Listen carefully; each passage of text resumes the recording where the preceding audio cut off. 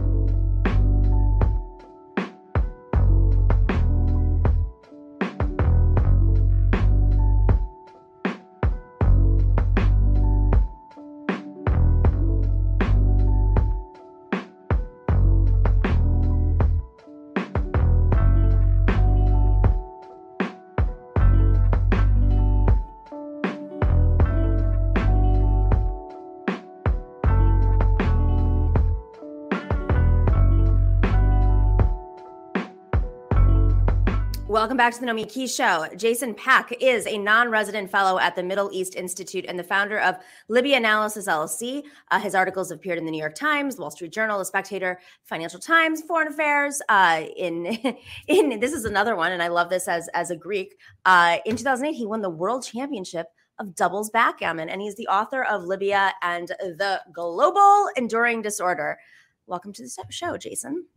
Pleasure, and important to point out that I did play a Greek team in the finals of the World Championship of Backgammon, and I was interviewed by Greek Vice News, and it was a very, very funny experience, coffee housing and getting into that comedy with these Greeks.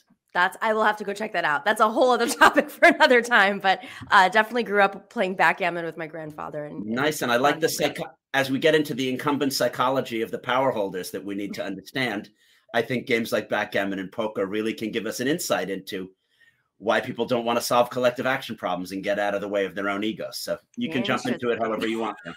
All right, so let's just start off with oh man, there's a lot of misinformation about Libya, and I specifically use misinformation because anytime I mention Libya on the show, I get lots of weird responses from people online, and I'm not sure how much of it is actually coming from folks who don't have malintentions, and that I think is a reflection of the geopolitical world that we live in today, where there are lots of tools being used to disrupt democracy, disrupt organizing, propaganda, et cetera, et cetera.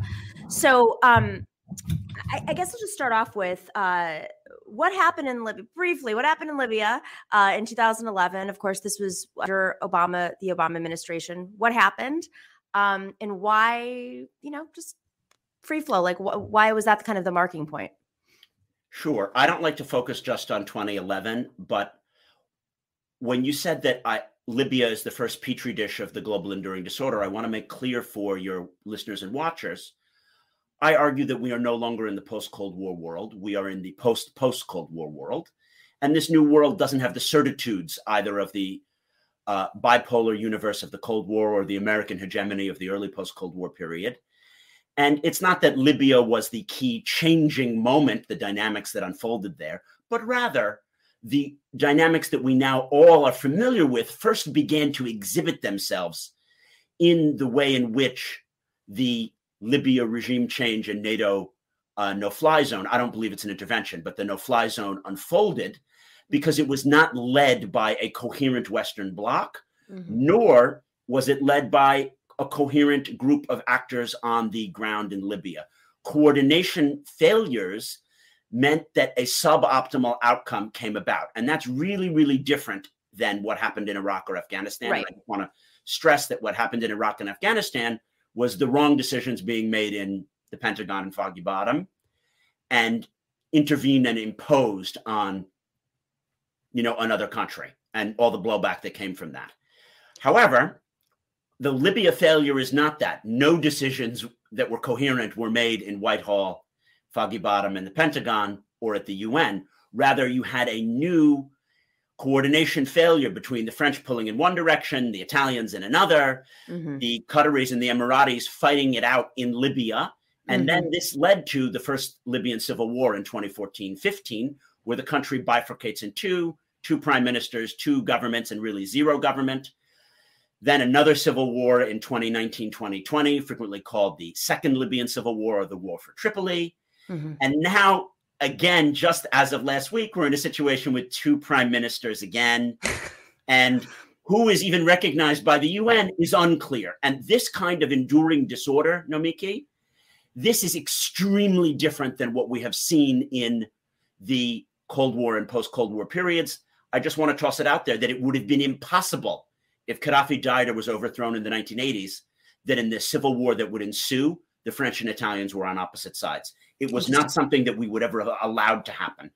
So that is an example of how fundamentally different the global enduring disorder is from the previous geopolitical realities that preceded it. So going back to 2011, it's been it's been 12 years now, hard to believe, or it's 11 years.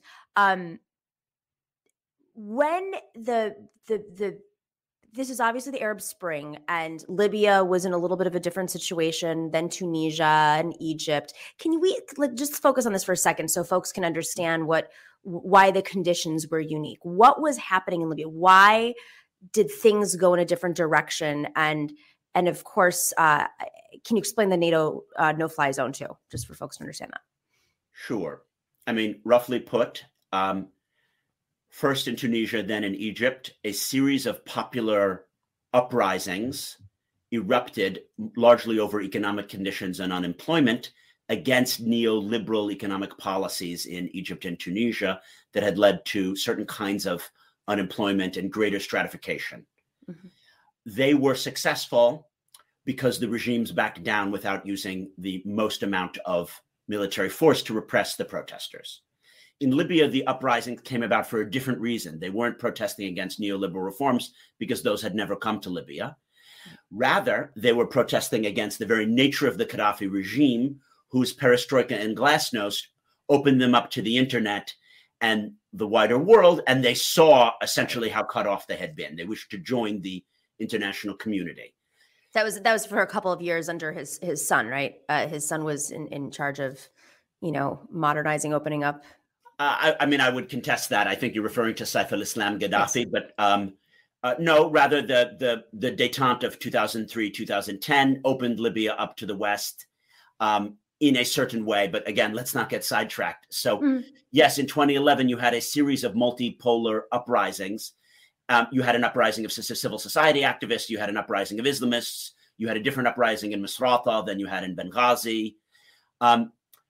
What happened is that the Gaddafi regime went all in on the old tactics, fire into the crowd and, pull a Hama a la 1982 in Syria. And that doesn't work anymore because with social media, people get aware to what's going on, that even the Arab League, for the first time in its history, asked for non-Arab powers to intervene with a no-fly zone in an Arab state. And then you had UN resolutions 1970 and 1973. But these were not led in a coherent way. You had the French pulling in one direction, the British in another, Sarkozy acting for domestic political reasons, and no American leadership. Because of that lack of American leadership, we just end up with an extremely different situation than in previous interventions and no-fly zones and things like this, so that the reconstruction phase was botched, not because of too much reconstruction or imposed nation building a la Iraq or Afghanistan, but too little reconstruction, not enough coordination, and allowing every different tiny power from Qatar to Turkey to the Emirates to Russia and Egypt to back different militias, and essentially many powers benefiting from using Libya to promote more global disorder, right? And this is, again, a difference, which is that this desire to promote more global disorder is the key feature of what I consider our new era. And it begins to play out in Libya because migrants through Libya are crucial. But let's get to that. You guys are going to break it down and say, so back on the ground in Libya, right? In 2011, weapons facilities were being targeted. Gaddafi was killed, blah, blah. And then suddenly you have many different factions, tribes, brothers and cousins who have access to weapons, and no organized, like nobody was there to organize a military to make sure that this oil-rich state could. I mean, how do they? Unlike Iraq, like you said, where there was overinvestment in that, why didn't Obama and the U.S. say, well, at least we can do is go in there and train Libyans, at least early on? Well, generals always fight the last war, particularly because Obama promised to not do W. Bush style imposed nation building. He then made the opposite mistake, and he admitted that it was his greatest foreign policy mistake of not leading the allies and really trying what he thought was to have a soft touch. But the Libyans asked for more capacity building assistance, and we didn't deliver it. And even more importantly than that, we didn't try to set the rules of the game so that when the political isolation law happened in April, May 2013, and that was like de-Baathification or lustration, but in the Libyan context. Well, we're like, well, we saw de-Baathification, what played out in Iraq, but, we're not going to, pick a side. The Libyans can just do whatever they want, but they weren't really doing that. They were being pushed by Turkey and Qatar and certain kinds of Islamists who wanted to purge even technocrats who had any Gaddafi regime connections, so much so that the prime minister at the time had to resign because he had been an ambassador to India. It made no sense. And we didn't impose any rules of the game. And in fact, I mean, to make this clear for your audience, I see a direct line between the events in Libya and Syria and Brexit and Trump. If there's no implosion of the Syrian and Libyan states, it's impossible to imagine a world in which there's Brexit or the election of Trump, because it was the migration issue in the UK, which really the fears of hordes of migrants, which allows that kind of neo-populism to culminate in Brexit. And then in America, without the death of my very close friend, Ambassador Chris Stevens in Benghazi on September 12th, 2012, you can't see the rise of neo-populists on the right because Jeb Bush and Mitt Romney are too polite to use the death of an American ambassador to get to chance of lock her up. And it was this desire to create more chaos to then benefit from that chaos electorally that unites the Brexiteers and Trump. And this new era of global enduring disorder is the rise of this neo-populist phenomenon from Orban all the way through to Trump that we can't see on the international stage except for the disorder that Libya, Syria, and Ukraine inject in the global system. So was the Arab Spring and really the effects of Libya the beginning of tensions with NATO, within NATO? Well, we've always had a problem with the Turks' role inside NATO, but you're correct in pointing out that the Arab Spring polarized different factions within NATO. But why? What was the holdup? Well, because American leadership was not something that Obama really cared to do. And when he set the red line in Syria, which is a little after the events of the Arab Spring in Libya, and then we didn't enforce that red line in 2012, 2013, this led directly to Putin's seizure of Crimea after the Olympics in 2014, and we had no unified NATO response. That signaled to other medium powers inside NATO, oh, there isn't going to be a unified NATO response. We can go for our own peculiar interests without coordinating with the other NATO allies. And yes, that fissure is something that I blame Obama for. And without it, it couldn't be that the French would go against Western policy and back General Haftar because they have a desire to be the leaders of the Maghreb, of North Africa. And who is General Haftar, for folks who aren't familiar? The rogue general Khalifa Haftar had been a CIA asset in the 1980s, but then he, as a megalomaniac, established himself as the nominal coup leader of attempts to overthrow the UN-backed government in Libya, and has had multiple coups where he claims to be the leader of Libya. He obviously isn't the sole leader of Libya, that culminated in his attempt to take Tripoli by force from April 4th, 2019 to June 2020. And although the UN recognized government was under attack and all Western countries pretty much were required to defend it, the French sided with Haftar, covertly, of course. Why? While the Italians sided with the UN-backed government as their most important Western supporter. So this shows you how much the world has changed, that in a hot civil war, you can have French-trained and Italian-trained troops opposite sides of the same civil war. But why was France doing that? I mean, now you see okay, this is Macron. easily explainable, Nomiki. People in America forget that they are going through what Florence Gaub calls their George W. Bush moment. They had the Bataclan terrorist attack. They had the Charlie Hebdo attack. And both Hollande, despite being on the left domestically, and now Macron being arguably on the center right, are going through a W. Bush moment. They're projecting power into Mali. They're doing every kind of covert counter-terror stuff abroad.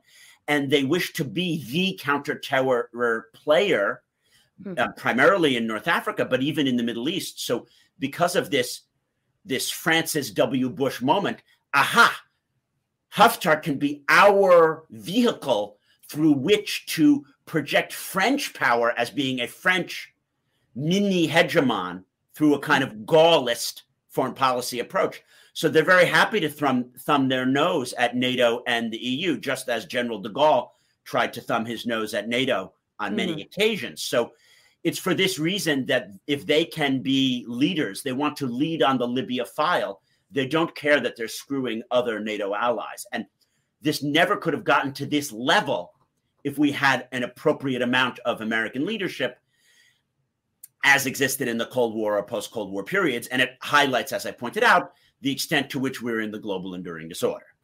I want to rewind just a little bit and talk about the role of ISIS and this is again an oil-rich state. It's for folks listening different than Egypt, for instance, or Tunisia, which makes it very geopolitically sexy, I guess is a way of saying it.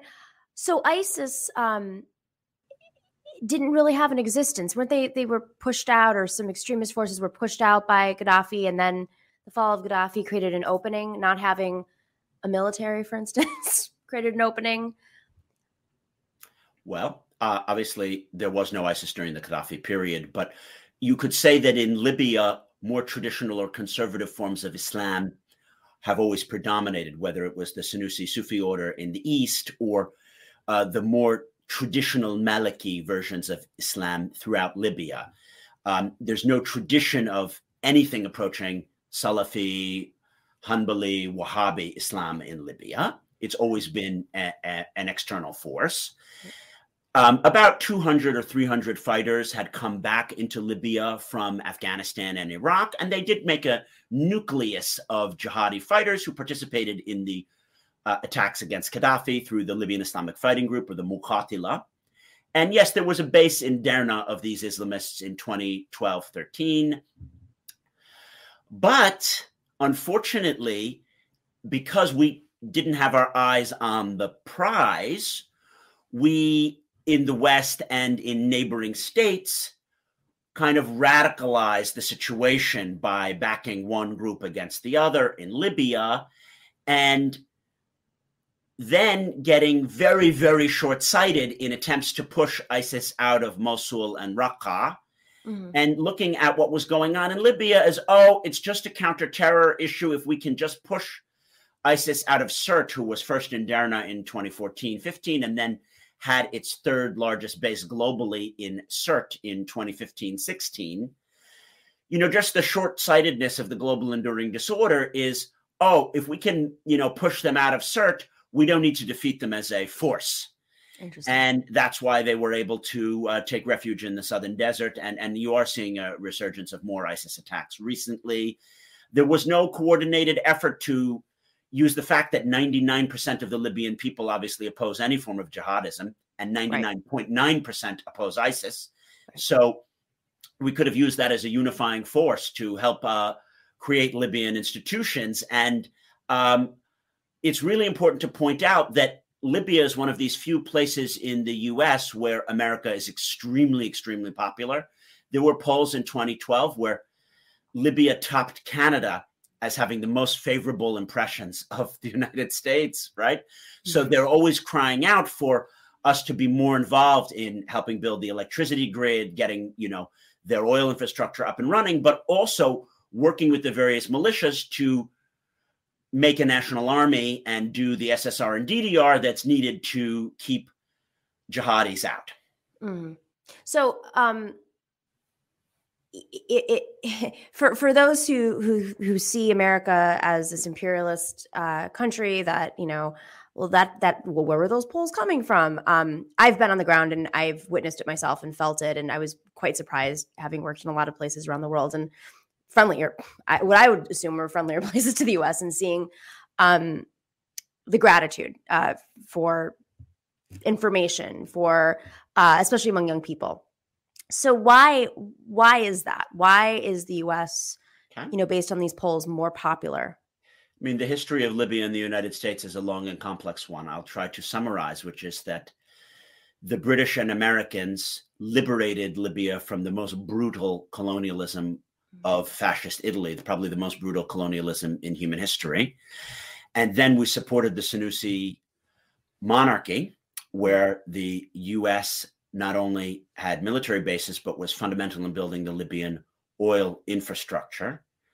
And then we were the ones who were hard on Gaddafi. And many Libyans are really happy that the U.S., Reagan, and others stood up to Gaddafi and sanctioned him. So that's an important background. But then in 2011, we didn't do any high-handed nation building. And yes, some Libyans are happy that it wasn't kind of imposed capacity building assistance, but many others wanted to have more American-led assistance, or at least setting the rules of the game for what constituted legitimate Libyan authority. And it's important to look at the fact that Libya is a very different kind of state than Iraq or Afghanistan. Libya is a state that's created by the UN. It's the first state ever created by the UN, and it has a unique relationship to the international community. You could say that Libya's sovereignty is not unconditional the way that other sovereignties are unconditional. It is a sovereignty that emerges from the UN process led by Adrian Van Pelt from 1949 to 1951. So after 2011, Libya again found itself in a situation where its sovereignty is mediated through international institutions. And Libyans would be happier if America was willing to lend an extra hand to make sure that that inherent international sovereignty was exercised reasonably, rather than being fought back and forth in a tug of war with Turkey and Qatar on one side and the Emirates, France, and Russia on the other side. The Libyans don't enjoy that they are a petri dish where these new global disordered fights are playing out. So now that we are in this, we see it playing out, and I can see, you know, based on your writing, how much changed since then. What is, I know it's not easy to say in 5 minutes, but what is a solution? How, especially given Putin's, you know, flexing his muscles and at least in a symbolic way partnering with Xi Jinping, and Bannon building a team of allies from Erdogan to Putin to, you know, every single bad actor you can think of. How do we get out of this with NATO cracking? Yeah, I have to say, I wouldn't put my money on on things getting better before they get a lot worse. That said, I'm happy to be moving more towards solutions. I've been appointed a senior analyst at the NATO Foundation in Rome, and I'll be having my own podcast working on solutions. I think we need a new kind of coalition or leadership. There isn't going to be an American hegemony, and calling for it makes no sense. There isn't going to be a traditional Western alliance run by NATO, but we can see maybe an alliance where people care about things like climate change and tax havens and the increasing inequality of the global system, and wish to see consensus leadership. That consensus leadership has not been called for. I see, maybe differently than many listeners to this show, I see identity politics and wokeness as detracting from the real threats that we have. And the way to deal with these things is a bottom-up mass movement focusing on only the big picture. We can't be fighting small battles, for me, about school boards and mask mandates or anti-vax. I don't think people on our show is fighting that at all. I think that they're thinking about unionizing and organizing and really, playing the big picture and fighting the bad guys. So for my analysis, we need to have a coalition of the major states and people buying in, saying, I care about foreign policy a lot more than domestic policy, and I care about the future and the future of my children more than some ideological or emotional issues that have identity resonance for me right now. And it's probably going to get a lot worse, because that's not the way that we're going in our increasingly fractured politics in the US and UK. And if we have these two tribes, be they called Remain and Leave or Democrat and Republican, it seems difficult to me at this moment to get the kind of bipartisanship which is needed to stand up to this neo-populist threat, which, as you pointed out, is not a solution to anything. In fact, Bannon admits that he is a great disruptor. Chaos agent, yeah. Because Putin and Xi and Erdogan and Orban offer no alternative order. Their order is great. Let's break it so there's more disorder and more migrants and proliferation of arms, so that then the world is a scarier place and easier for us to operate in. And that is unfortunately where we're at now. So we need to be working with our allies. And it pains me to see Biden and Boris Johnson bring the US-UK relationship to the lowest point that it has been since World War I. That is it's just a tragedy where we're at now. Agreed. And I think we actually have more that I think the progressive movement, the real progressive movement, those who are focused on solidarity and actions and organizing are very cognizant of this. And, I think there are a lot of folks who are there to disrupt on our side as well, and distract and bring chaos, because you say things that the far right is doing, and a lot of these bad actors, whether world leaders or Bannon, they're never offering solutions. Correct. The same thing is happening with chaos agents who are acting on the left, complaining about American imperialism, but never talking about other powers or the dynamics that occur on the ground. They don't talk about, they complain about mandates and vaccines and being canceled, but they never talk about solutions to a lot of these problems. So I really appreciate this. I'm about a third of the way through the book, but I did just get it. But I'm going on vacation for 2 weeks, so I'll bring a lovely copy with me, and maybe we'll have you back soon to talk more about your podcast and the solutions. I'd love that. I think your listeners and you would really like what I talk about in Chapter 5, which is the way in which Fortune 500 companies no longer try to maximize their bottom lines or have the quarterly earnings increased. They've become arch incumbents, from Facebook to ExxonMobil to Deutsche Bank. I had thought, they want to do more business in Libya and make more money. Yeah. But no, they don't. They want to stay in power. And that is the tragedy of incumbency that we're now seeing play out globally, which is that if you're in this kind of C-suite position, okay, let's just block new entrants. Right. And this is more complicated than a kind of Rachel Maddow blowout view, which is that, well, ExxonMobil, it's corrupt. They bribe officials in Equatorial Guinea to produce more barrels. I don't like that either, but that at least purports a desire to maximize profits. That's right. I'm saying they don't have to bribe any officials. They don't do anything illegal. They don't even want to necessarily produce more barrels in Libya. They just want to fight change and progress, because then it's a world where they're not necessarily in the leading industry or the leading player in that industry. Okay, we can just freeze things as they are because we have the WhatsApp number of the central bank governor, and occasionally he pays us. We don't even care that our payments come late. And that experience that I had, I think really resonates with some of the things you talk about in episodes I've listened to, which is that there's so much dysfunction in corporate America. We can't even use the traditional means to describe that dysfunction, which is about, oh, they're trying to maximize profits. No, it's much worse than that. Yeah, absolutely. Really fascinating. Check out the book. We'll have the link up there. Jason Pack, really appreciate it. And I'm excited to have you back on to discuss more. Yeah, it was a real honor, and this was really fun. I look forward to next time. Have a great vacation. Thank you so much. I'm not even supposed to say it, but I'm going on vacation, guys. Take care. All right. We will be right back with the one and only Benjamin Dixon.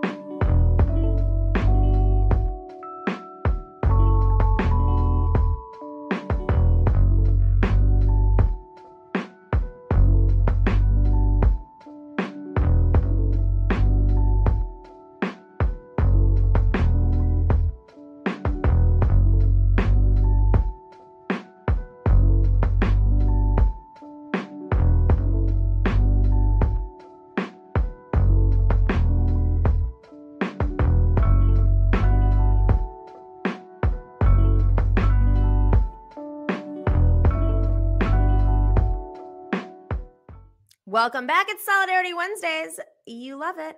It's the day where I wake up early. No, I wake up my normal time. I just put makeup on.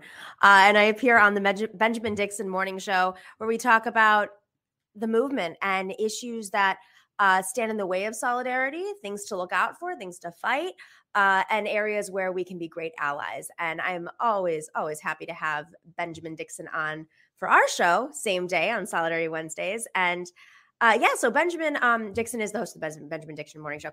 Ben, all right. So we didn't have a chance to talk about this, but been a lot of conversation, but I think it's a real opportunity to delve into how we can be smart when looking at these flare-ups. And our previous guest talked about this. You know, there's a lot of distractions out there that get in the way of get us to fight each other, create chaos, but steer us off course of the really focused work. And I see this trucking situation. The truckers in Canada, we've covered this before, have been organizing protests to protest the mandates, right? Mm-hmm. What the new civil rights crisis for the far right, right? And they've taken into the United States, and they threatened to go to the Super Bowl and now to the State of the Union. Truckers, long-haul truckers are listening to a lot of right-wing radio. Yep. Yeah. That is not deniable. They're on the road an average of 300 days a year, and they're making a little over $40,000 a year. So my obvious reaction was, you guys aren't pissed off about the mandates. You're pissed off about the working conditions, and someone's channeling that anger into something else and using you as a weapon. Yeah. You know, that's absolutely the case. And it's always great to be with you on Solidarity Wednesdays. You know, I love driving. I've driven across the East Coast from South Florida to Boston, 8 different times throughout the South, across I-10 from Jacksonville all the way over to Texas. But I've been at a lot of these truck stops. And I've seen, you know, the conditions, because if you go into the truck stops, you see the truckers and it is it's a difficult life. It is a difficult life that they are literally isolated, and the only companionship they have on these roads a lot of times are the people they meet at truck stops and talk radio. And those radio, things, what are they called? The trucker communication things where they're talking on the road? Oh yeah. Oh, the CB radio. CD radio, yeah. Yeah. So those are the only, and then when you think about what you just said though, like think about how much power that then gives Rush Limbaugh over the last 30 years, up until we no longer had to worry about him. But I digress. You mean they're not sitting on YouTube the whole time? Well, that's ultimately it, though. I mean, that's a great point about Rush Limbaugh, because the conservative movement, I know we know it, but I think we really have to spell it out over and over and over again for it to cement in our brains. The conservative movement is looking at every single opportunity and every single platform to pull people and meet them where they are and their frustrations and their anger and mobilize around it, or potentially, with the left at least, make sure that they're not able to mobilize or vote, or making it harder for them to vote, or their spirits are down that they don't want to turn out and vote. But, radio, they've got YouTube, they've got cable news, they've got Sinclair Media, local news. That's right. They have all of it because they have the funding, right?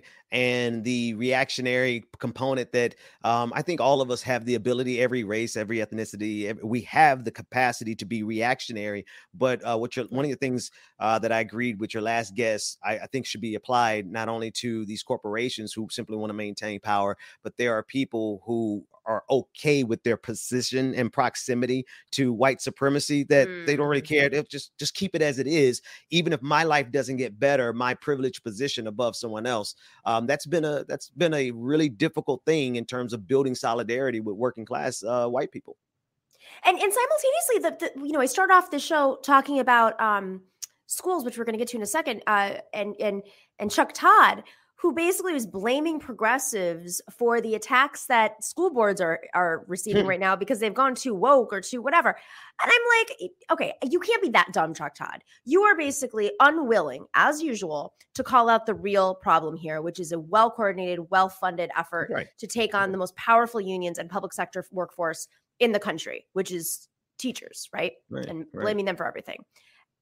Simultaneously, I look at a story like this trucker story, and I'm like, why did we even cover it? It was a few of them at the Capitol, but turned into the biggest story, in the lead up to the Super Bowl. And as a result, it's going to grow. They're going to inspire other truckers. Right. And I mean, that's because this is the game. So Chuck Todd, he would never admit it, but Chuck Todd is himself a beneficiary of white supremacy, white male supremacy, to be quite, to be accurate. He's not on the cutting edge of journalism, yet he has his position. And so if you think about it, from his default position, the status quo is fine. Right. He's okay in this system. And a lot of media outlets, they're simply fine. They have enough money to go to whatever brunch they want to go to get whatever penthouse that they want. They have what they need. And so now they just need to sustain it, which requires clicks. They cannot sustain their lives now without clicks. And these truckers give them all the clicks that they want, because the right wing in this around the world is ready to consume these false narratives of faux oppression from white, I mean, don't get me wrong. Trucking life is oppression, but you're being oppressed because of the capitalism part of it. Right. Yeah, exactly. If there was a great opportunity, maybe that's the alternative. Maybe there are a few truckers out there who want to start unionizing, although it's hard because they're not all in the same place. So that's right. It's actually two different forms. Starbucks was really effective because it was a small community in stores. There were a lot of stores. It could spread faster. It was easier to convince, a few 20 workers in one store than an entire Amazon workforce in which they can fire, a third of it or hire in another, 500 to come in to disrupt the vote. Just the opposite with trucking. It's when would you unionize? You don't always see the same people. Is it at the truck stops? Is it over the CB radio? The CB radio. But it's a great opportunity. I mean, I don't even know how you would unionize. Who are you working for? Are you an independent contractor? But it's about conditions. If I could, that's exactly why the corporations have moved. See, I also grew up in the deep, deep south of Mississippi, and I got a chance as a young child to see the distribution operations of Walmart. Right. They had no problem showing us all their trucking operations because we were just country bumpkins. But Amazon got smarter and say, OK, we're not going to be directly responsible for that distribution. We're going to start outsourcing it. And Amazon is just one example, but it carries out throughout the entire trucking industry. You no longer have these major corporations who are holding that distribution responsibility. They've outsourced it to independent contractors for that exact reason, less liability, and obviously it's much more difficult to unionize. And there's less regulation. Exactly. Shippers are having the same issue. When you're out in the open waters, a lot of these first off, the federal laws don't apply. There's international laws which basically lack any humanitarian aspects, human rights.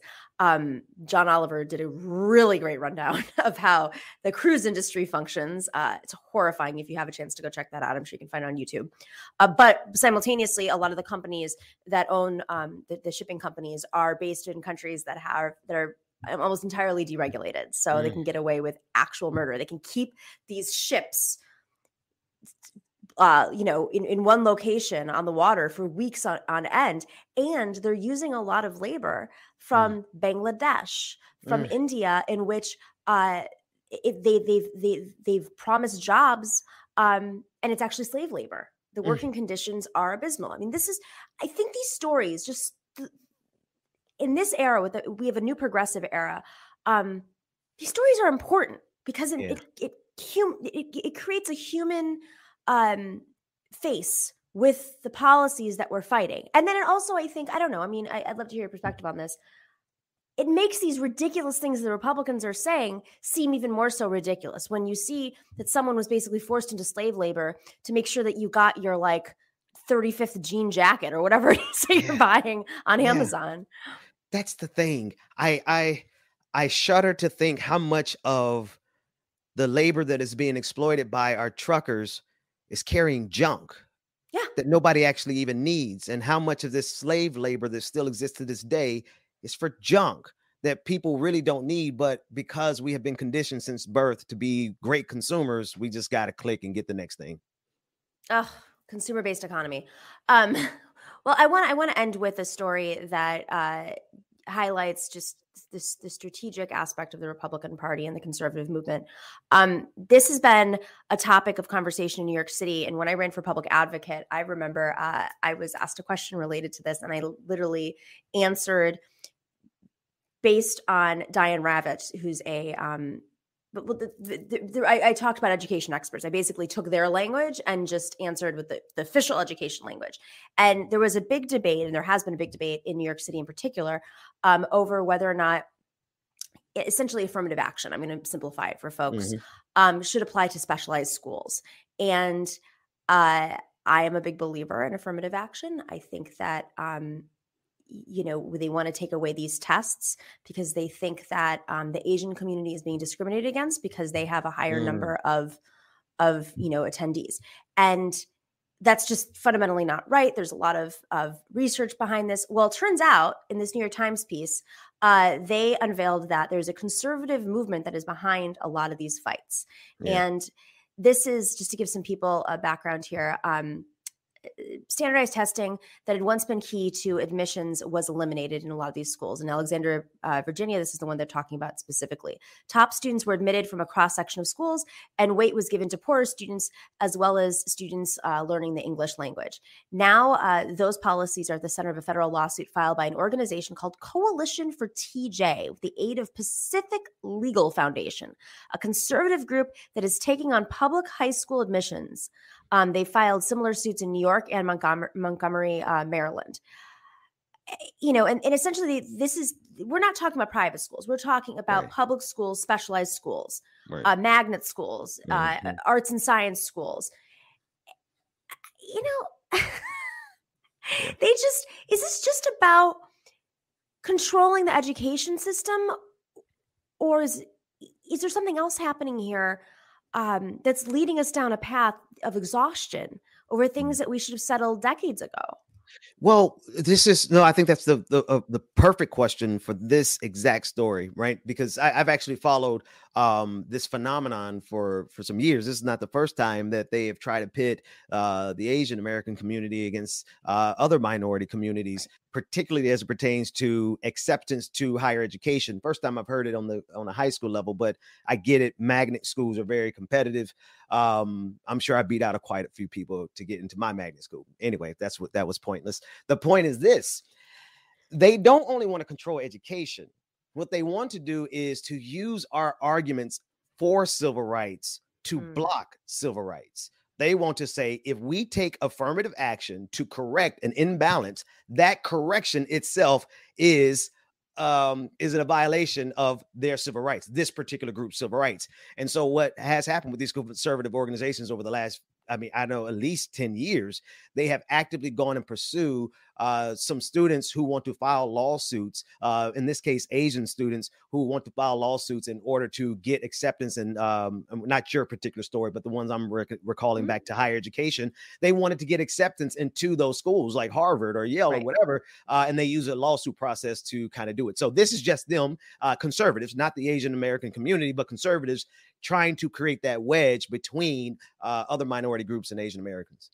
And it's interesting. I mean, what's the higher institutions are very concerning too, because, you know, if you really cared about people getting special treatment at these schools, maybe you should go after the legacy students, which some universities have said just in the last few months that they are going to no longer accept legacy kids. And that's, of course, kids who get accepted to a school and get a spot because one of their immediate family members attended. I lost my spot at a school because of that. I found out 10 years later that the girl who took my spot at Georgetown, her dad was on the board of Georgetown. I did not know that. That's the other aspect, right? So while I know, Nomiki, you and I both know that wealth is probably one, if not the greatest factor, right? We understand that this system operates with money. Like wealth can get you into places that in your scenario, right, where it locks you out, even as but here we have an entire movement that's dedicated to not only not having the conversation about the disparities that are come because of wealth, but they don't even want us to get an inch because of the disparities that come because of race and other discriminating factors. Right. They're totalitarian. Exactly. They are full court press. They will not let any angle go. And that's why they're paying so much detail to this. It's horrifying. And they've been working on this piece by piece for the better part of 40 years since they started investing in school boards. And simultaneously, I know this is something that I just repeat over and over again, but it should be crystallized in people's brains. They started investing in school boards as the Democratic Party said, see ya unions, and slowly we're going to start pulling out of local parties. Well, what happens in a vacuum? This kind of thing happens, and they can take over the narrative and invest in every single type of media platform. Yeah. It's horrifying. What can we look forward to, Ben? What are you doing this week on your show? You know what, Nomiki, we're just trying to break the news to the people without breaking them. We're trying to cover the stories with the depth and the substance that they need without snapping on these fools, because it's crazy out here. So, thank you for coming in this morning. I know it was early, and I love it. It's these conversations that I think are going to help us actually build solidarity. Can I ask you what do you do with Dr. Mack? I don't know what to do with him. Google. No, what do you do with him? Google. I want you to explain. Do you have yours set up? No. How do I do it? So can I do it real time? Yeah, the Hey Google. We just asked Google what happened in Black history, and Dr. Mack has created this comprehensive calendar, 366 days of Black history, and every day we get to start our show asking Google what happened today in Black history. That's amazing. So is this a setting you put into your phone, or? No, if you have any Google device, like any Google Nest or any Google Assistant device, you could just ask it, and it's already in there. I love this so much. It's brilliant, really brilliant. So every time I come on the show, I learn something about Black history. It's amazing. That's it. Thank you, Ben, for joining us today for Solidarity Wednesdays. Always a pleasure. I look forward to the next time. I will see you after my my little vacation. So enjoy, get some rest. See you when you get back. See you soon. Take care. All right, we'll be right back with our incredible panel, Julia Doubleday and Napoleon da Legend.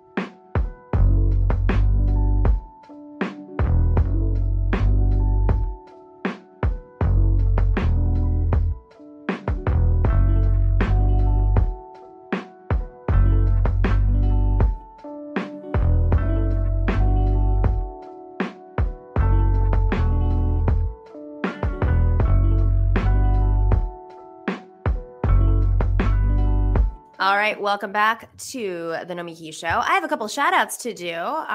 As usual, we have great shout outs. We have some new patrons, Kalal, excuse me. I need better glasses. K Sissy and Gothic One, thank you so much for joining us. And then we've got some super chats. We've got Big Alamio. You guys always give me such difficult names.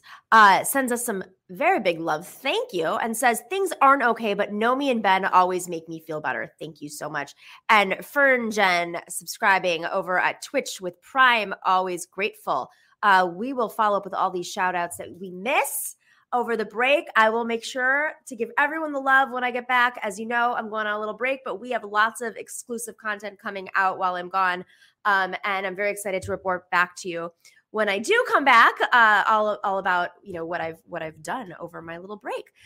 In the meantime, if you aren't already, join us on patreon.com/thenomiki show and become a patron. That's how we do this. We may not always get along, but it's really important to support independent media.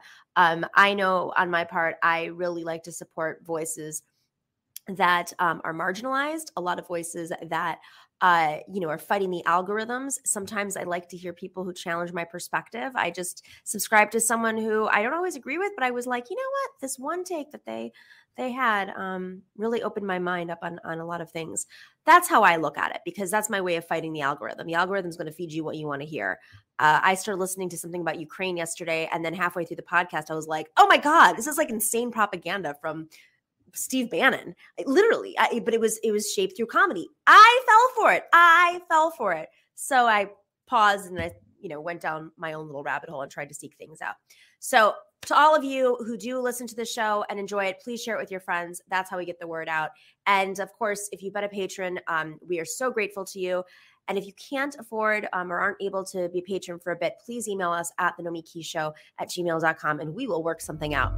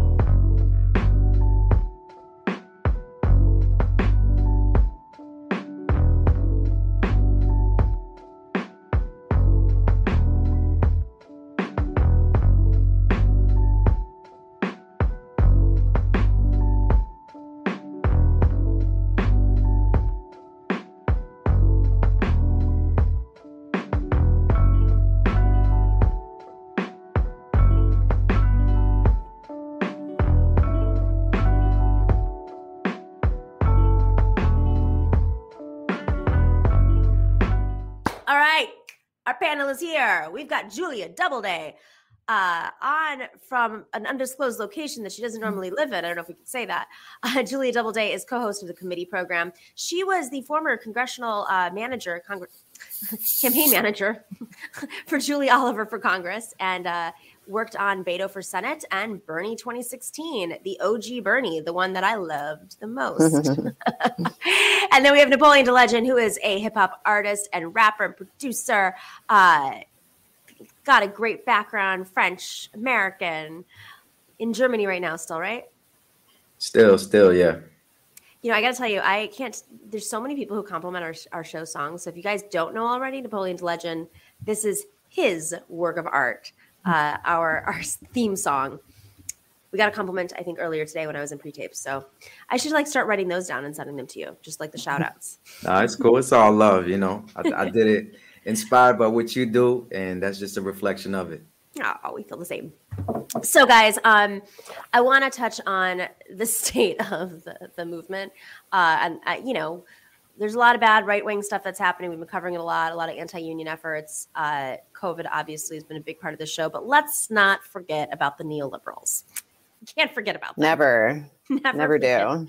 About our great allies, right? Okay, so Fox Business, I love is when Fox Business gives us reports on the left. I just love it because they know so much and it's really incredible to hear their advice. So let's play this clip from Fox Business on the future of politics. Look at that. In 2022, the torch will be passed whether you like it or not. Ben Domenech wrote that, and he joins me now. You're talking about new blood in politics. How about AOC as the new blood for the Democrats? Do you think that'll fly? I absolutely think it will, Stuart, and thank you for having me on. As always, I am very much of the mindset that we are seeing the end of an era in American politics in a number of different ways. The passing of the torch at long last away from the giant impact that the baby boom had on American politics. We've had 3 presidents, for instance, and Bill Clinton, George W. Bush, and Donald Trump, all born in the same year, 1946, which is pretty amazing if you think about it. Yeah. But it says something about the degree to which the baby boom really had a world-altering effect in terms of not just their impact in America, but around the world. In our politics today, I think you see a real rising generation on both the left and the right that is taking things over. In the Super Bowl the other night, we had a contest between 2 coaches who were aged 36 and 38, with a situation where, their victory, in the sense of Sean McVay winning with the Los Angeles Rams, set a new trend toward younger coaches taking over teams. You're going to see the same thing happen in American politics in the coming years. And as you said in your monologue, this is going to lead to a push away from the kind of moderates that have been there in the past and more toward the extremes, particularly in these safe leftist districts that these squad members are likely to win, and even more progressives are likely to win come the fall. Do you have any names in mind for a new generation, new blood in the Republican Party? I think one of the really interesting things on the right at the current moment is that you have a crop of younger senators who I think are going to not just emerge in the coming years as new voices to take on a number of different topics. We've already seen that from the likes of Senator Josh Hawley, who's obviously one of the younger members of the body. But I also think that what you're going to see is just a swath of new members from across the country who are going to be elected into the House this November, many of whom are going to be kind of unexpected. And they're going to mark a shift away from the older way of doing things. There's going to be increased challenge for older members who've been there for a long time against new blood. We've seen this in the past in the Tea Party era, and I think that we're going to see it happen again this time around. What they do to the party and the impact that they have could really adjust the list of priorities that Republicans have, not just in the new Congress, but in 2024. I'm a baby boomer. I think we kind of made a mess of politics, actually, and I'm quite prepared to pass it along to a new generation. Please do. All right. If you do a better job. Breaking news: Stuart Varney has been canceled. Baby boomers are canceled, guys, and time exists. All right, Julia. I know this sounds ridiculous, but okay. So Ben Domenech is Meghan McCain's husband. Little juicy backstory there. Talking about the leadership. I feel like he's just staging a coup. I feel like he's just like, guys, get out of the way. It's time for me. I think what he's talking about is broadly correct, like accurate. I don't think it's as much like a passing of a torch as it is like a wresting of the torch away from these people, because none of the boomers seem willing to give up power. I mean, you have like Feinstein, who's 1.5 million years old, who I don't even think she is a boomer. I think she's whatever the older one. That's true, actually. Yeah, no, correct. The representation we have is just so disproportionately ancient, and like, of course, that is having an impact on our politics. We're talking about what the climate is going to be like in 50 years and whether it's going to be livable, survivable. And all the people that are making these decisions are thinking about their retirement, their stock portfolio, and they know they're going to be dead in 50 years. I mean, they don't have any, dog in the fight of whether the planet is habitable in 50 years because they're not going to be here. And I do think that makes a difference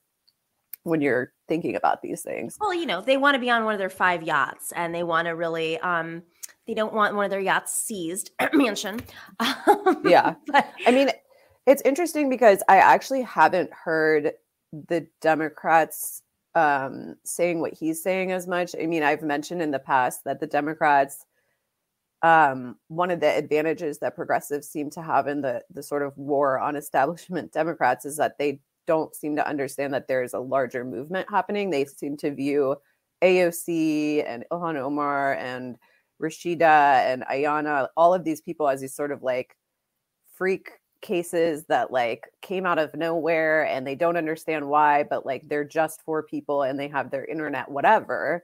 Nancy Pelosi referring to them having a really massive platform and direct engagement with millions of people as internet, whatever, is a really good distillation of like how the Democratic establishment are dinosaurs. Like they don't understand the importance of engaging with the public in a democracy. Like what you're referring to is them having direct contact with millions of voters. Like that's a dream. That's a dream for a candidate, a politician, and you're dismissing that as an internet whatever.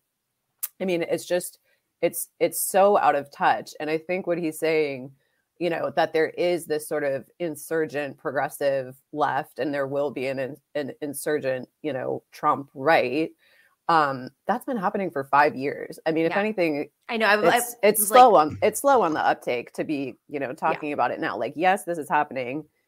It's good, I guess, that like people are sort of waking up to that, but it's not like this isn't news. This isn't news. This isn't breaking news. I know. I mean, listen, one of our talking points in 2016 that was my talking point. I wrote it. I don't know. No one gave it to me. Was this campaign is a movement that represents many movements, but it's mostly representing the largest generation in history and the most diverse generation in history. And you can't fight demographics. So, even if you're not pro Bernie, you have to understand that's the trend. And we're seeing it play out. You're seeing a lot of folks compromise on progressive policies that were not supporting Bernie in 2016, but now support a lot of the things that he pushed for, including AOC and the Squad and other candidates. This is happening internationally too, but I'm going to, Napoleon, this is obviously a generational issue, but the baby boomers are playing the devil's advocate here. This is a time of disruption. This is a time of chaos. A lot of it is organized chaos, meaning it's strategized by nefarious forces that really want to break apart democracy. Let's give some of the baby boomers benefit of the doubt. And they say, it's better to go with something than not know in a time of chaos. People who know where the light switches are, rather than bringing in a whole new breed of politicians who have no experience at all. I mean, at the same time, you can't fight time. And the thing, when I watch this segment, I'm trying to wonder, like, is it like a warning? Well, how are they framing it exactly? It's like, okay, time passes, people get older, some new blood is inevitably going to come, even though, they don't want to let go. But I just don't. I just was trying to understand the angle. Are they saying it's a bad thing or it's a good thing? Like, how can new blood be solely characterized as a bad thing, framed as a bad thing? It's we want new blood, right? We want new ideas. We want people. We want the old guard to change. But I'm just trying to understand like the framing. But I guess it's on Fox Business, so they're trying to scare people, saying that a whole bunch of like inexperienced people are going to come in or something like that.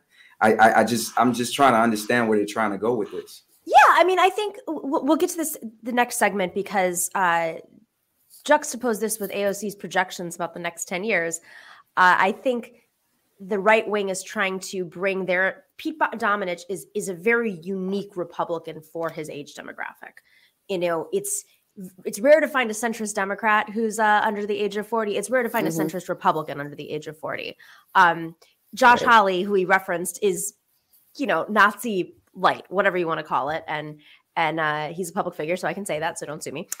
but I think they're trying to kind of bring in more of the reasonable business type of Republicans into their fold, so that the AOCs don't come in and the really bad Proud Boy types.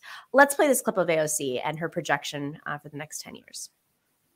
Ron, your take on an interview that Congresswoman Alexandria Ocasio-Cortez did with David Remnick of the New Yorker. This is a clip where they talk about the future of our democracy. Here it is.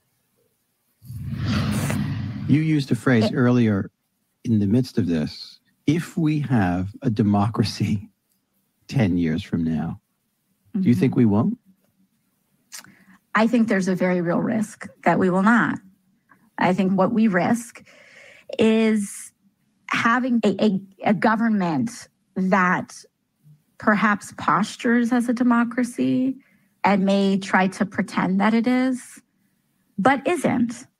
So when she said that, I immediately thought of the Democratic Party. This is not a show where we always shit on Democrats, but one thing I can say for sure is the Democratic Party, the institution of the Democratic Party, is really skilled at pretending that they're doing something when they're not actually doing anything, and then winning when the other side really overplays their hand. How does that work in geopolitics specifically? Like how can that even function when you have so many actors with different goals to break apart our democracy internally and externally? Napoleon, you're in Europe. You're watching this all play out right now with Ukraine. Well, I'm curious. Well, your question is how does that? I just didn't understand. Yeah, I mean, how does that work? Like, if this game of not really existing, but it's just like a name. It's just like an empty vessel. We're very well funded, have a strong military, but the curtain's being pulled back, and whether we saw it in the Democratic Party itself or the Biden administration, Democrats are starting to see it with the Biden administration, or frankly, the world recognizing that that big American empire exists. We know that, but like, well, I think the answer is that it's just a matter of time. I think it's a ticking time bomb, to be honest with you, because I don't see how they could keep playing this game for an indefinite amount of time where people are actually calling it out. Like if somebody like AOC is actually calling it out, that's significant. And shows like us, we're talking about it all the time. And like you said rightly, it's happening all over the world. Like I'm seeing what's going on in France, and a lot of people are feeling powerless in the sense of they don't feel like their votes mean anything. And that's been going on in America. A lot of people don't participate, and I could only see it getting worse. So it's I mean it's not either they're gonna be greedy and keep going like that and think they could play that game forever, or they're gonna wake up and do better. Mm-hmm. Well, I mean, so Julia, Napoleon says they don't participate. It's almost like a self-fulfilling prophecy too. You have voter laws that prevent a lot of folks from voting easily, because the Democrats are just like do while the Republicans, annihilate the country. But simultaneously, people don't feel like the Democratic Party is fighting for them. So why even show up? Because it's not much different than the Republicans. Well, I have a couple of thoughts. First of all, what AOC said, was nuanced. She said maybe it will seem like we have a democracy, but it will be democracy in name only. I mean, I think we already have that. Like, I don't think there's any analysis that finds that what the public wants is enacted by the government. Like, we don't have representation. What we have is an oligarchy that's been like studied and shown. What rich people want is what happens, and people know that. I also think there is a little bit of a false framing, as Republicans want to destroy voting rights and Democrats are really, really pro-democracy and they want to protect voting rights, because the reality is we see it in their primaries. They definitely want to protect the voting rights of people in the general because that helps them. But when it comes to their own primaries, they are very anti-democratic. I mean, they don't want people voting. They don't do a good job of trying to make sure people know about the primaries. The primaries are really the mechanism by which the public can have more control in the party. We saw with the Iowa caucus, last year it was a complete clusterfuck.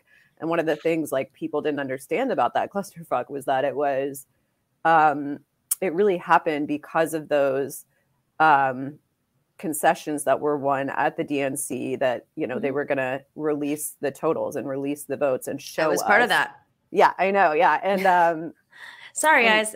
To be fair, they did not follow our instructions. Tom Perez took it to his own liberty to interpret him how he wanted. My point is that everyone was like, oh, Iowa just went wrong this year. That's not what happened. What happened was Iowa had to show the math of how they got their results. And they didn't have the math. The math was wrong. I mean, the AP refused to call that race. And then you have Mayor Pete on TV that night claiming victory when like a third of the votes are counted. Same guys on MSNBC months later talking about how Trump is destroying democracy because he's claiming, a victory when all the votes aren't counted. You did the same fucking thing, bro. Like, that's exactly what you did. And not only are you on TV saying this, nobody's calling you out for it. Like, nobody in the Democratic Party is like, Mayor Pete, do you remember when you declared victory when you hadn't won an election? So this whole posture that Democrats have, that they're like these big defenders of voting rights, they're not. I mean, they're defenders of their people winning, just like the Republicans. And when it's convenient to help people vote, they help people vote. But when it's convenient to strip people out of the voter rolls, they do that shit too. So like, I think it goes back to like this same like overarching feeling that people have. The parties are like broadly similar.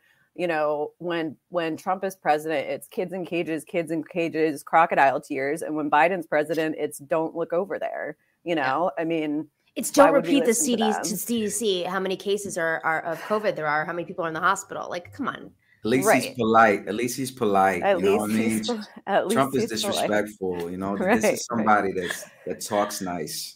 Right. Now we've got a really polite pandemic. It is the exact same situation. Your new podcast's name. Polite pandemic. It's the exact same situation, but we have the entire news media just gifting Biden with all of this coverage about it being over, which is totally at odds with the reality of people dying constantly. What I think is it makes a lot of folks upset is this just isn't sticking anymore. Even the largest donors to the Democratic Party, who are like the last in line for the institution, have said that they're no longer going to donate to the party and to institutions if they don't focus on voting rights, which of course they didn't do. So this is dismantling very quickly. And it's almost, as much as the right wing has overplayed their hands in many cases, aka, the terrorists storming the Capitol, and the RNC endorsing it.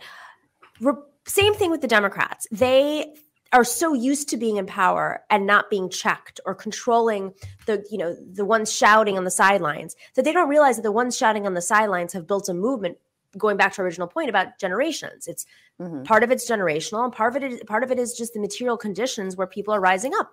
But when like the wealthy class of donors is like, yo, voting rights? I thought we were for that. When did Right.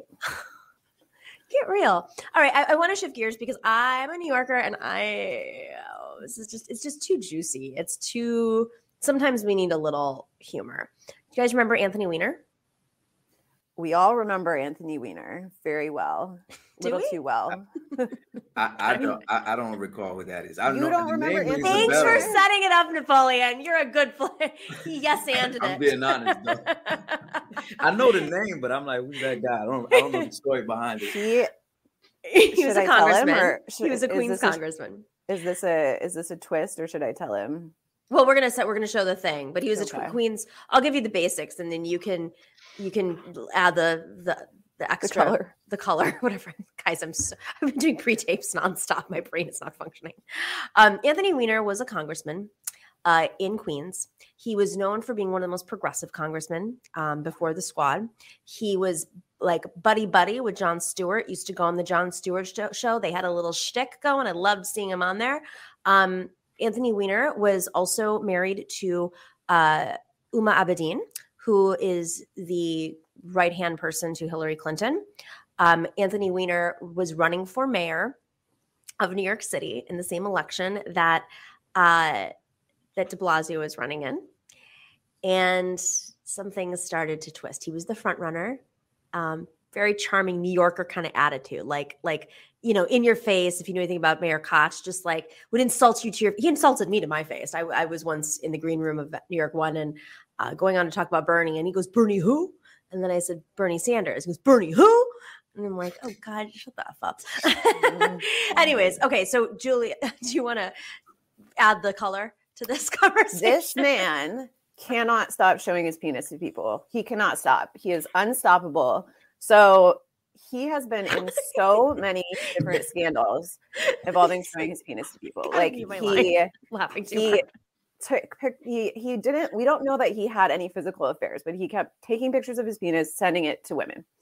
And then he had a big comeback where it was like, I'm so sorry that I keep sending pictures of my penis to people. I am back now. I'm running. I think it was actually the mayor race or the governor race or something. He came back again. It was the mayor's race. You're right. They made a documentary. You guys got to watch this documentary. So good. It's called Wiener, which great. I mean, he's literally living out his name. This. Yes. It's called Wiener. And the documentary was supposed to follow like his comeback.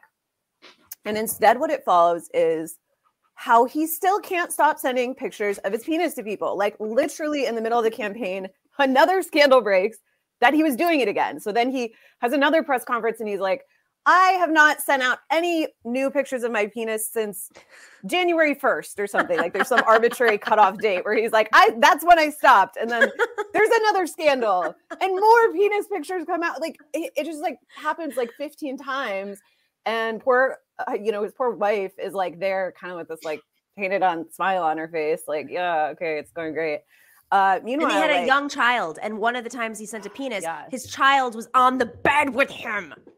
Yes. Oh, wow. And okay, but it gets worse. And then in the documentary, he's very delusional, which is pretty common to candidates. But like all of his consultants kind of start dropping him and they're like, you should drop out.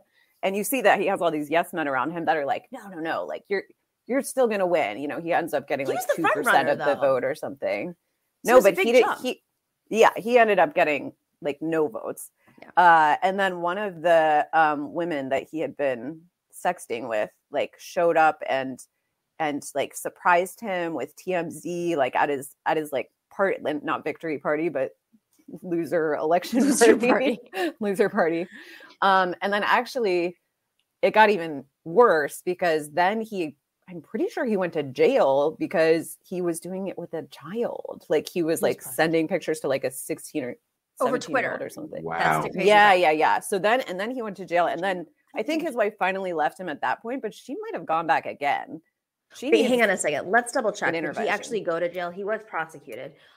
Maybe David, went to jail for like David, can you work on that real quick? Simultaneously. I want to add one layer to this, a really big one, because I no one ever talks about this. The emails. The whole effing email scandal started because of this, because they wanted the server was taken from Huma's house and okay, this is actually my hands are flailing very funny. This is very funny. Essentially, like you can make the argument. No, you can make this is like a Key and Peele skit. Go ahead. You can make the argument that Trump won the election because Anthony Weiner would not stop sending his penis to people. Exactly. And here's why. Right when they were investigating Anthony Weiner for more penis crimes, they like raided his house and he's married to like this top Hillary Clinton advisor. Literally the closest person to Hillary Clinton. Her so they took her computer as well. And on that computer, they found emails that were supposed to only be, they were on a private server. They were supposed to be on a government server. So this was another email scandal. And this is the one that broke right before the election where James Comey went on TV and was like, we're investigating this. So a prolific penis it's just had a huge impact on the fate of our nation. Can I just like add the moral of the story here? Once again, a man's penis gets in the way of a woman's dreams. That's true. A few women's dreams. A few women's, yeah. Well, and multiple penises, because Bill Clinton also did. I would argue that Hillary Clinton, as problematic as she was, she carried the legacy of Bill Clinton, not just his sex scandal, but his actual presidency, which she wasn't, she advocated for health. Is this him saying he's learned not to show his penis again? This is like the 40th time he's done this. Let's play this. Oh, wait. Also, I have to add one more thing. I'm sorry, guys. There's so much here. So Curtis Lua is the guy with the red cap. He's part of this racist group that just patrols around New York for the last 30 years, trying to combat crime, AKA people of color. He has had a reoccurring spot on New York One for many years where he just yells at people with another guy named Pearson Barrero, but they're not on anymore together. He also ran for mayor on the Republican line. And fun fact, he was in a relationship. His baby mama is Melinda Katz, who ran against Tiffany Caban in the Queen's DA race. I think I've got everything there. Okay. That might be all of it. All right. Now, without further ado, the penis. Let's hear it.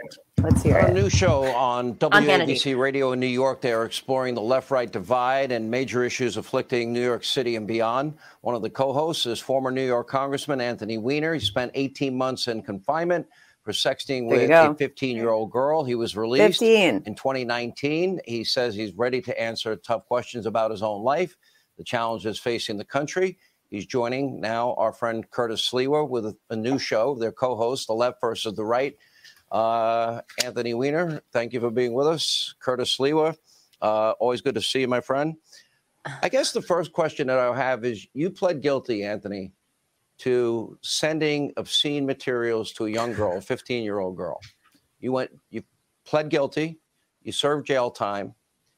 Have you changed? Are you a different person?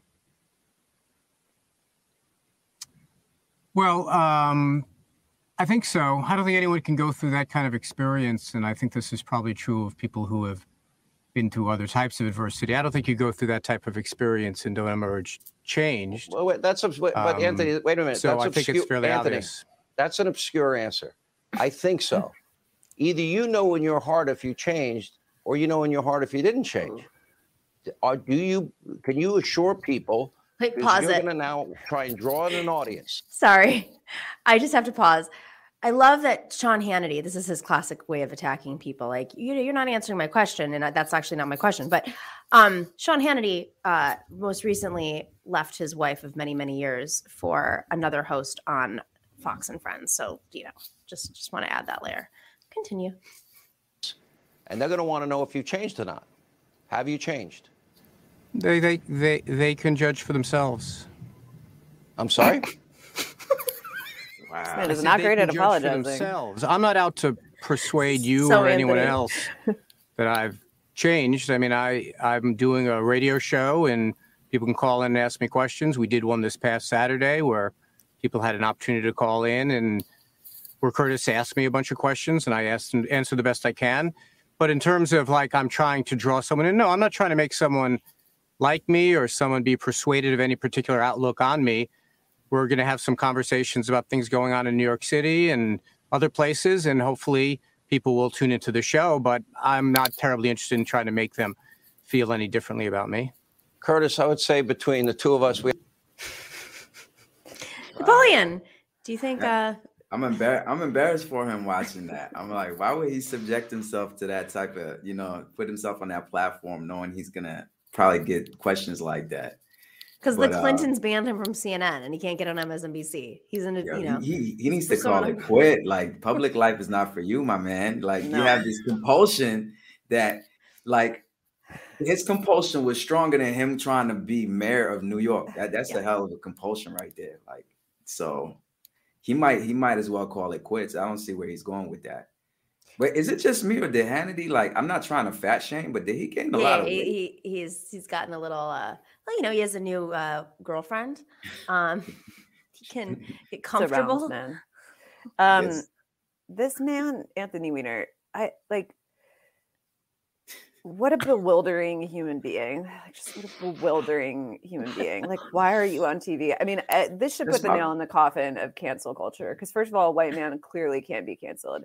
This man went to jail. This man went to jail for sexting with a 15-year-old. And our nation's response is like, let's get this man back on TV to talk about politics. He has good judgment. Like, why are we asking him about anything? This is crazy. Why does he have a job? Like, no. He's got bills to pay. Cuckoo. Listen, it's cuckoo. He has alimony, I assume. Listen, he could do what other folks do, write a book. But the most mystifying thing about Anthony Weiner, I would write a book. Read the book. I mean, Attila, I would totally read it from the beginning to the end, because he also is very snarky. But the way he answered is just so Anthony Weiner. It actually is similar to my conversation with him in the green room, where he was like, "Bernie who? Bernie who? Bernie who?" And then I finally snapped at him, and you know what I asked? And I was like, the guy who got 46% of the vote in New York, your home state, where your mother-in-law couldn't seal the deal and we had no operations, whatever. This is a classic Anthony Weiner. He doesn't care. But what you said about cancel culture, the worst form of white male this is exactly what they do. They rebound and they have that padding and they have absolutely no humility about it. And they partner up with some of the most ridiculous, folks in the political space, in media, like to choose to go on Hannity. There are a lot of different shows you could go on. Hannity? He's not. I mean, I guess the Republicans feel like, if they want to, I think when they choose Democrats to put on the air, they want to choose like people who either can't argue well or are sickos, I guess. They're like, here's the other side. It's Anthony Weiner. This guy has to be delusional to like think he could just, get on these type of platforms and look good or redeem himself. And he doesn't even have anything prepared for these type of questions. Like you could tell he was surprised. So it's just for him to already have that backstory that you guys illustrated and to go through all these, sending these pics of whatever for these years, and then these young girl come back out and get back on TV and not have nothing to say about it. Like that's crazy to me. Like that's the type of guys that are in power, that have held positions of power. That's crazy to me. Or maybe he knew very well. I mean, he didn't want to go on Hannity, or he knew he had to build that side of the audience. And he depends on the money. That it's sort of like a Rising situation where the Hill's rising. He's promoting the show on there. He's promoting a show with Curtis, the other guy on there, and Curtis's base is more Hannity. And I don't know, maybe they're going on MSNBC or not, but he knows very well he's going into enemy territory and he needs to get that audience. So he's just going to give them as little as possible. There's that aspect too. I don't know where they're going for their left audience. Maybe nothing. Maybe he's just doing a full Hill Rising. He's running away from his real destiny, which is to promote an OnlyFans page. That's his trajectory. That's his redemption. I agree. That's the only thing he should be doing. The Anthony Weiner OnlyFans. Tell me that's not a great Everyone idea. can get a piece of the penis. Incredible idea. Everybody goes home. He has happy. the name. He has the history. He has the name. Built-in audience. I have a question for you. This is a real legal question if anybody's a scholar in the law. If somebody is underage that goes to an OnlyFans page and sees Anthony Weiner's penis, whether he didn't seek it out, but it's just there for all to see. I think that's an OnlyFans legal issue, not a Weiner legal issue. Got it. Okay. I think this is but great. yeah, that's a good idea. Prolific penis. Congratulations, Anthony Weiner. Maybe we should have him on the show. I bet you he would say yes, guys. I think he would be a glutton for punishment. I'd be like, listen, I just want you to talk. I'm not going to ask you any questions. The floor is yours. You got to watch the documentary because I think you really hit the nail on the head with the delusion thing. You see like the delusion of how he stays in the race. Oh my gosh. And we forgot one of the funniest parts of the scandal was that his fake online name, which I think he should use for the OnlyFans, Carlos Danger. That was